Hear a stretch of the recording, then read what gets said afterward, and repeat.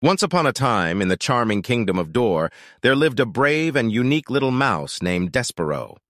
This small creature had enormously large ears and a heart filled with courage.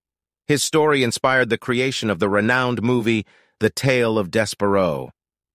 One fascinating fact about the movie is that it was adapted from a children's novel of the same name, written by Kate DiCamillo.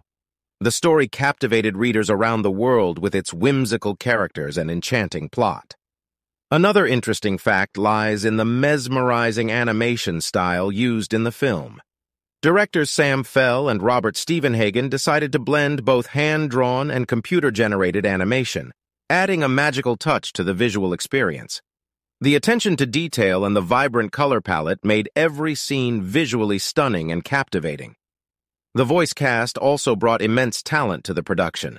Big names like Matthew Broderick, Emma Watson, Dustin Hoffman, and Sigourney Weaver lent their voices to bring these adorable characters to life.